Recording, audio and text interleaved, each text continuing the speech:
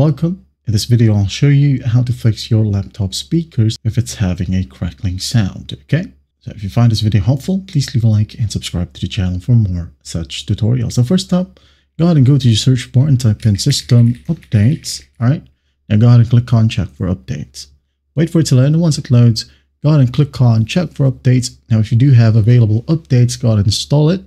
Just click on this button, wait for it to finish, and once done, go ahead over to advanced options. Now click on optional updates. Just click on it, and in here you'll be able to see driver updates. Okay, just click on the drop down. If you can see something from Realtek or audio driver, just go ahead and tick on it, and once done, hit on download and install. Okay, wait for the process to finish, and once done, go ahead and restart the computer. Okay, and after that, check if it helps. Now if that won't work, go ahead and go to your search bar again. Now go ahead and look for control panel. Okay, click on it. Now go to the top, click on the drop down, make sure that you are under the large icons. Okay, now once you're in here, click on sound, wait for it, and then here under playback, you should be able to see your laptop speaker. Okay, like this one. Now make sure that you have set this one to default, and after that, click on properties. All right, now in here, go to the enhancement tab. Now, make sure that you tick on disable all enhancement, okay? If this is unticked for you, tick it and hit on apply. Don't hit on OK yet. Go to advanced, then change the bits right here, okay?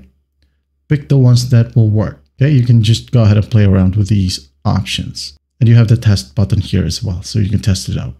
Okay, once that's done, I hope it helps. Now, if that will work, go to your search bar again. Go to device manager, click on it.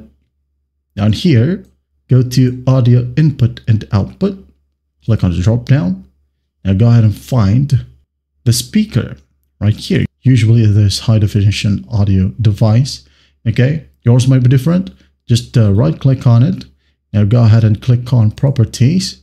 All right, down here, go to the drivers tab and hit on update driver. Just go ahead and click on browse my computer. Then let me pick from a list of available drivers, okay? And here select audio input, okay? Don't select the generic software. Just hit on next and follow the simple prompts. Once done, close it. Now go back to the speakers again, right click on it, disable it, okay? Disable, and once done, restart the computer.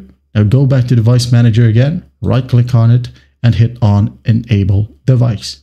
Okay, once that's done, go ahead and check it out.